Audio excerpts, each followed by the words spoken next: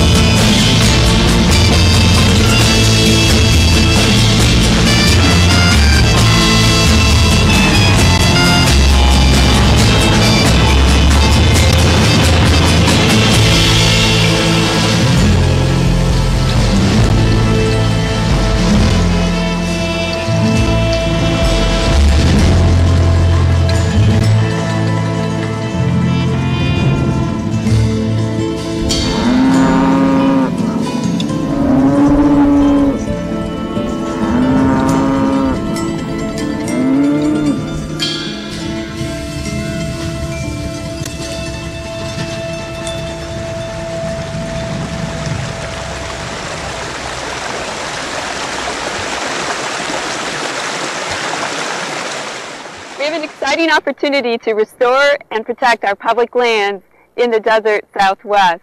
These lands belong to you and me, and are administered by federal agencies, the Bureau of Land Management, the BLM, and the Forest Service. The federal agencies basically rent out the public lands through what they call grazing allotments. These allow ranchers to graze cattle on our public lands at well below market rates. Now we're going to hear from three experts who are going to talk about how livestock grazing has impacted the deserts of the Southwest, the Chihuahua, the Mojave, and the Sonoran. Grazing started in the mid-1800s in most of the West and earlier in the Southwest, but these lands were open, vacant. They were government lands or not even owned by the government yet. There was no way to regulate grazing, and every settler who came out here brought livestock, cattle, sheep, and horses with them, and Congress simply allowed it to go on as a matter of convenience. Grazing didn't become limited on national forest lands until 1900 when permits were required. On lands that are now BLM lands, most of which are grazed, permits weren't required until the mid-1930s. Grazing is the #1 threat to biological diversity and environmental health in the arid Southwest. Cattle are not from desert ecosystems. They're incredibly dependent upon water, and that means that in arid climates they congregate around streams and rivers and our precious desert springs. And they destroy these areas not just because of one day of grazing, but the cumulative effects of year in and year out of livestock grazing. These desert ecosystems, these springs and streams, are incredibly important for hundreds of different fish and wildlife species, and many of those species are today endangered because of the effects of livestock grazing. In the 70s, Congress passed 2 more statutes, and they recognized that grazing was one of the permitted multiple uses of the public lands. But they didn't know then what we know now, what scientists have since come to understand, which is that livestock grazing causes irreversible damage to these lands. It has caused irreversible damage in some areas already. Ripple effects go all the way up through the ecosystem. So you have, for example, bald eagles, which may feed on the fish in the stream. If the fish are gone because there's no longer streams that flow year-round, then that's no longer a bald eagle habitat. If the cottonwood trees, the big old cottonwood trees that red bat, for example, depend upon for their roosting sites. In other words, they stay under the bark in big old cottonwood trees during the daytime. And those big old cottonwood trees are disappearing because they're not being replaced because all the young cottonwood trees are being eaten by cattle. So we have cattle affecting things like bats. Wolves aren't found in the Southwest except where they've recently been reintroduced. Well, why aren't they? Because they were shot and poisoned. Why were they shot and poisoned? The ultimate reason was often to support the livestock industry. There's also millions of acres of fragile desert grasslands that have been horribly overgrazed over the last century. And those areas today, rather than being a sponge that naturally filters in intense summer thunderstorms and slowly metering that water out, the water rushes off these overgrazed desert areas, and that makes erosion and flooding much more severe because of the effects of grazing in these desert grasslands. And a real factor that people forget about is dams. Most of the reservoirs built in the West, though they justify them for a whole host of reasons, like, oh, people go water skiing on them or something, but they're built primarily for irrigation. And most of that irrigation doesn't grow foods that we eat directly, like lettuce or something like that. It's actually growing hay and alfalfa. Every Western state, the #1 use of water is agriculture. And that #1 user in agriculture is livestock production. If you're talking about the full cumulative impacts of livestock production, which includes the dewatering of streams for hay production, which includes predator control, which includes the pollution of our waterways by livestock manure, which includes the trampling of soils and soil compaction. It includes the competition for forage. I mean, even things like butterflies and hummingbirds are competing with cows because the cows are eating the flowers that those animals rely on. It'd be virtually impossible to eliminate all those impacts. And there are better and there are worse ways to operate a livestock ranch, but there are no ways to operate a livestock ranch that doesn't have damage. When you consider that those riparian areas only make up about 1% of the land base in dry areas like Arizona or Nevada, and you consider that 70 to 80% of all wildlife species are associated with them. They nest there, they feed there, they live there in many cases. Those animals then are negatively impacted by that shrinking habitat.